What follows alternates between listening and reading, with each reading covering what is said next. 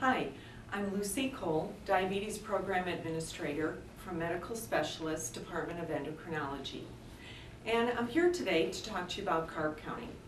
So why should we count carbs? Well, if you have diabetes, it's important to know carbs and to count carbs because the carbohydrate food groups break down to glucose or sugar.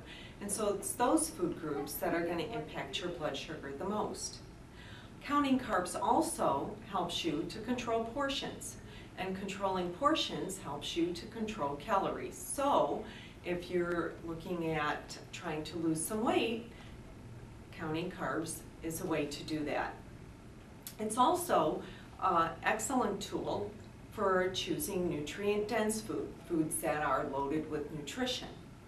So what are the different food groups? Well, that would be starches and grains, fruit, milk and yogurt, non-starchy vegetable, the other category, which includes cakes, pies, candy, cookies, and protein, which includes our animal food and fish, chicken, turkey, egg, cheese, and fats, such as oils and margarines, salad dressing, olives, avocado.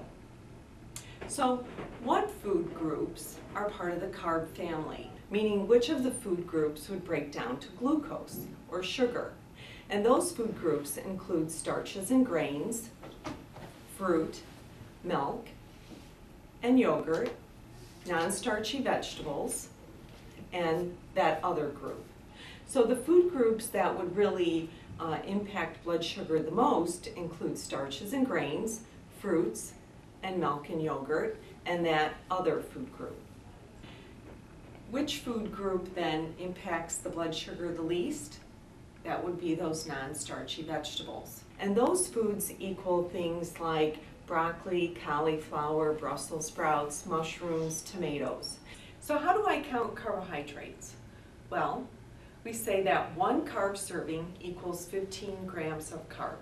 So 15 is that reference number that stays the same, and it's the volume that changes to match the 15. It's recommended that women should eat about 45 grams of carb per meal, and the recommendation for men is 60 grams of carb per meal. So what would a meal look like for a woman if I wanted to spend 45 grams of carb at breakfast, say? Well, I could have a small banana about the size of a fist in length. I could have a slice of toast with some margarine on it, and I could have 4 ounces of juice. That would equal 45 grams of carb. For lunch, a burger on a small bun and 15 French fries is going to equal 45 grams of carb. We could pair that with some plain iced tea. Dinner for 60 grams of carb could equal a cup of pasta, a side salad, and 8 ounces of milk. Those are some examples on how to spend your carbs per meal. So have some fun with carb counting. Just start doing it, looking at food, estimating the amount that it has, and learn portion control.